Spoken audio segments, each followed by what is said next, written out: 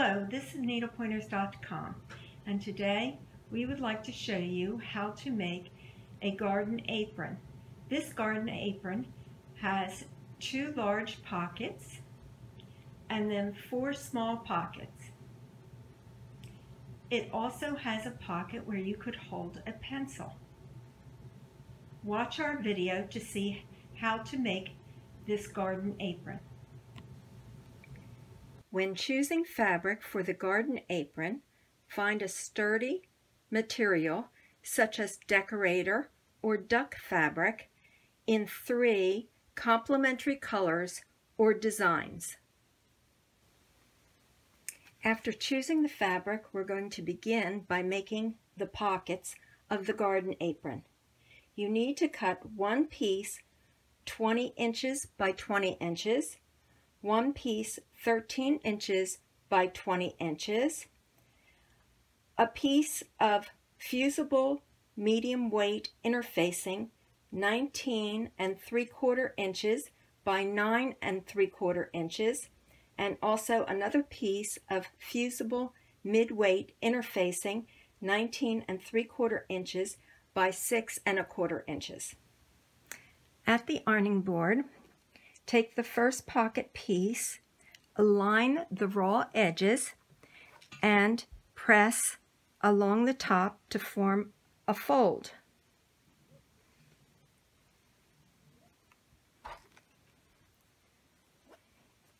Insert the fusible interfacing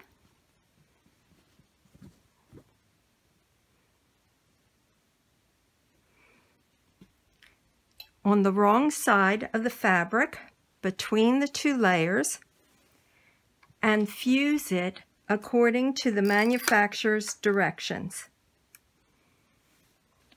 Repeat the process for the other pocket.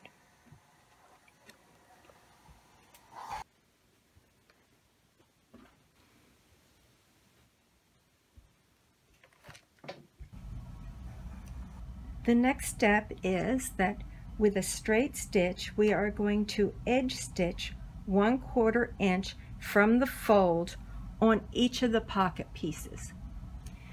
After you have finished edge stitching along the pockets, lay the small pocket on top of the larger pocket, and we're going to be drawing some lines to make 4 pockets along the small one. So since this is 20 inches long, I'm going to place a mark. I'm using a pencil with my pencil at 10 inches. And then I'm going to draw a light line between there.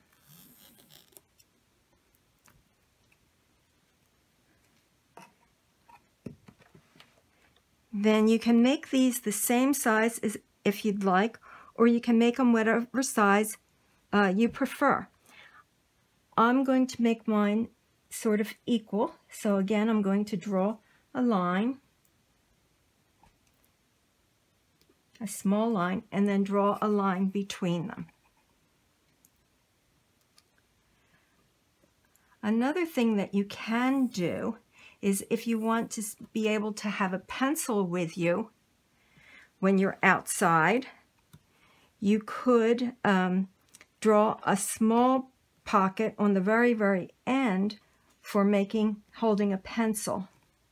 And I think that I will do that. Let me draw this one. And since we are using a 1/2 inch seam allowance for the outside pocket, for the pencil, since it's a 1/2 inch seam, I'm going to do it 1.5 inches from the end, which would be right here. Well, I think I have to move it up so that I can see the marking. And that'll leave a 1 inch for the pencil pocket.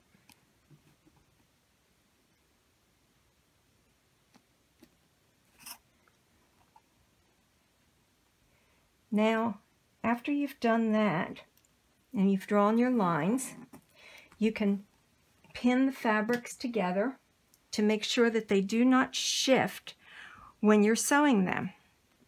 And we're going to sew all of the lines except the middle one.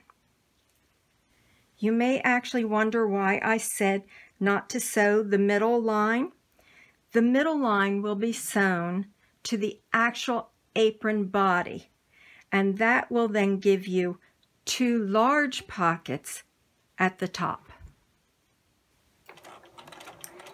When you're sewing the pocket, you should sew from the top down, and don't forget to backstitch at the beginning. You don't necessarily have to backstitch at the end because that will be enclosed in the when you sew around the outside. Now we're going to begin working on the apron ties. Cut a piece of fabric 2.5 inches wide by 45 or 46 inches long. I cut mine selvage to selvage. On the raw edge, you're going to turn it under about 3/8 of an inch, and you're going to press it all along the long side. Now, you don't have to measure it. You can just eyeball it if you want, and you're going to do it all the way down on the one side. And then when you're finished with that side, you're going to then, and I'll just show you, turn the other side in again, 3/8 of an inch, and iron that.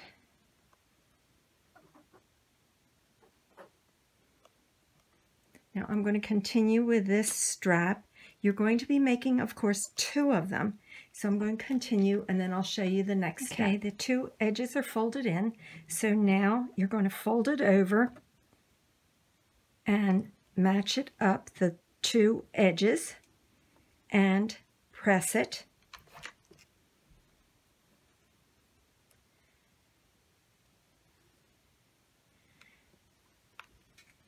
And you may also want to put a few pins as you're going along to hold it in place.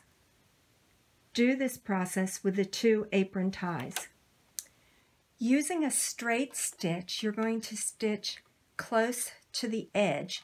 That's called edge stitching, and I think you should stitch about 1/8 of an inch from the edge.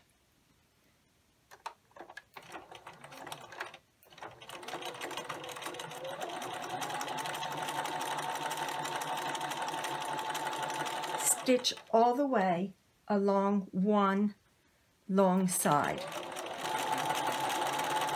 And don't forget to remove the pins as you're sewing. One end of the apron tie will be going into the apron waistband, but we need to finish off the other end of the apron tie. So all you need to do is to fold it back. I'd say that's about 1/2 inch or a little more. Fold it back again, and then put it under your sewing machine and use a zigzag stitch to tack it. I'm going forward, and then I'm going to go back and go forward and back, and that should be enough to tack it down.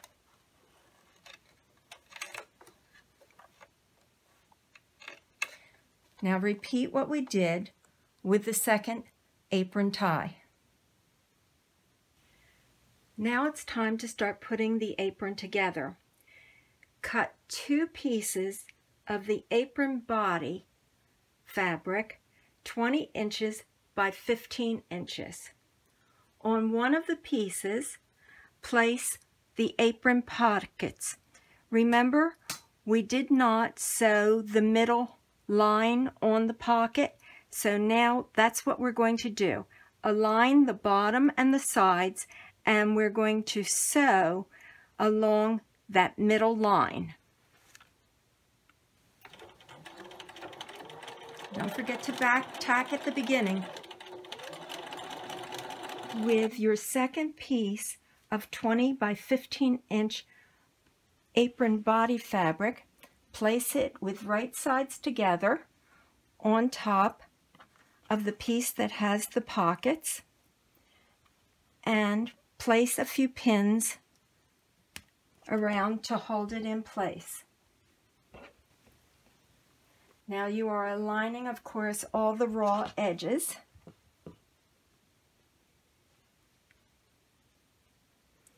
And after you have some of it pinned, we're going to round the corners here. So when we sew, we're going to be sewing around. Now I have just a lid, and what I'm using is some quilter's chalk, and I'm going to just put a line, and that'll be my sewing line when I go around the corner. That won't be my sewing line. What that will be is I'll be sewing right along. I'll be doing a 1/2 inch seam along here. So this is not where I sew, but I'll be right next to it, a 1/2 inch away. Okay, now we're going to go to the sewing machine, and we're going to sew all the way around using a 1/2 inch seam allowance, as I said, and leaving the top part open.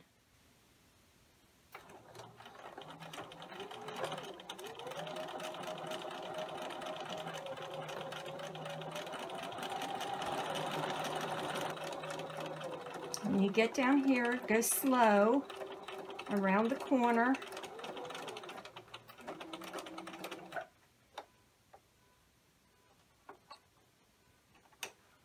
Oh, I know what's wrong. I have a pin in there that I didn't realize. Okay, I'm going to go back. I'll back tack. That's why my machine wasn't moving there for a while.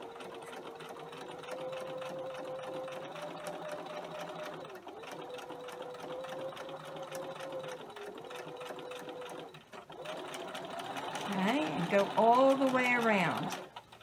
After you've sewn all the way around, you need to trim the corner.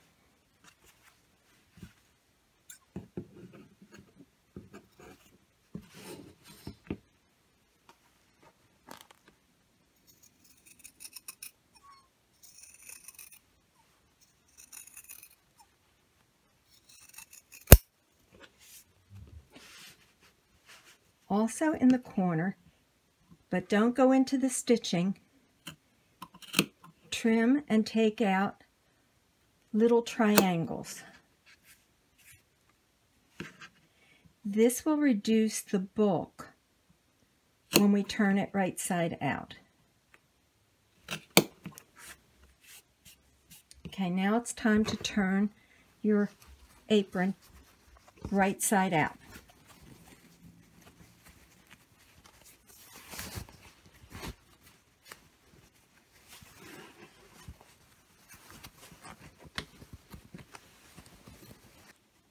Now what I'm going to do is I'm going to go to the iron, and I'm going to turn it all, and I'm going to press it nice and flat. This is what it looks like after it has been turned right side out and pressed. Now it's time to finish by putting on the waistband and the apron ties. From the waistband fabric, cut a piece 4 inches wide by 21 inches long. Turn over your apron, place the waistband along the top edge and center it in the middle. Now it's going to be longer than what the top is, and that's fine. We will be cutting some off later on. Pin it in place, and then with a straight stitch we're going to stitch a 1/2 inch from the edge, and we're going to only stitch right from the end of the apron on the one side to the end of the apron on the other side. I'm going to stitch it and then I'll show you the next step. One thing I forgot to mention before is when you're putting the waistband onto the back, you want the right sides to be together. Now, the first thing we're going to do is we're going to press this.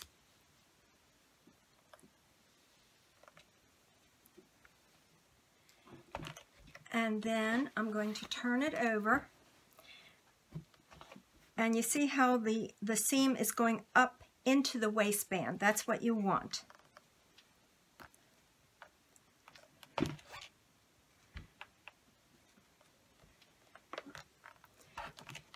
Now on the raw edge along there, we're going to press that under a 1/2 inch.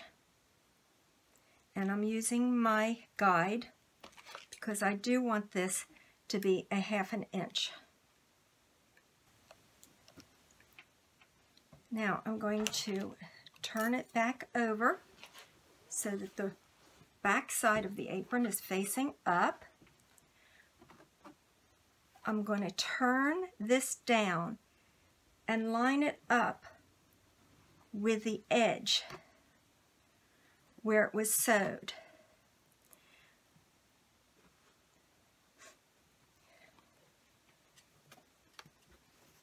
But before I do that, the first thing I'm going to do is I'm going to place my tie in here so that it is extending out beyond the edge of the apron, and fold it down and line that edge up like I said. Oh, I have to get my pins. I'll be right back. Okay, I put the tie in. I fold this down so the edge of the fold lines up with the seam, and I'm going to just pin that tie in there for right now. I'm going to do the same thing on the other side.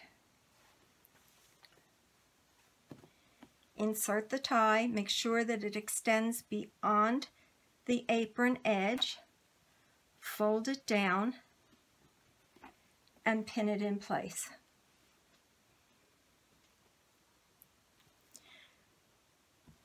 Then what we're going to do is we're going to go to the sewing machine and we're going to sew a line of stitches right close to the edge. Don't sew in the apron itself. You want to be right next to it. You can be like a 1/16 or an 1/8 of an inch away. I'm going to sew it and then I'll come back and I'll show you the next step.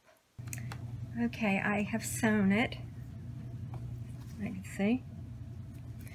And what you need to do now is to just cut off the excess about 3/8 to a 1/2 inch away from the edge.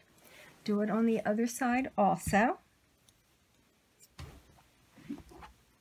You might want to cut a little bit of an angle here so there won't be as much bulk when you're turning it to the right side out, but make sure you do not cut into the stitching.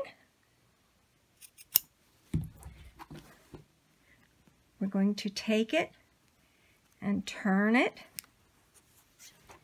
The same on the other side.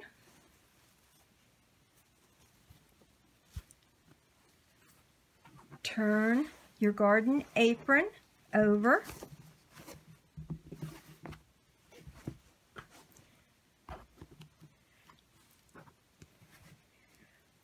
Line up the edge, the folded edge, with the seam, and you want to extend it down just a little bit. You can press it, and then we're going to pin it, and the final step will be sewing right along that edge. We'll be edge stitching it right close to the edge. So as you can see, I've just ironed it flat, and I'm going to place some pins.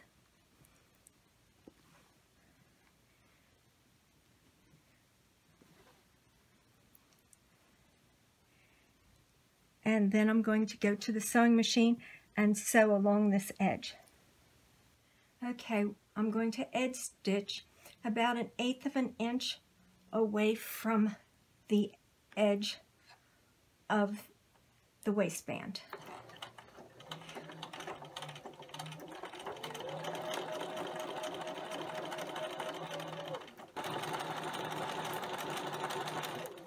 And of course you do want to backstitch at the beginning and at the end.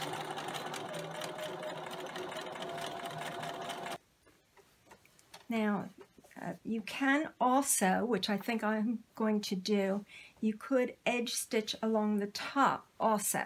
So I think I'm going to do that. That way it'll hold it in place better when it's tied around your waist. So again, I'm going to do it about 1/8 of an inch away from the edge and just edge stitch right across along the top. The garden apron is finished. I hope you enjoyed this video. Please like, share, and comment.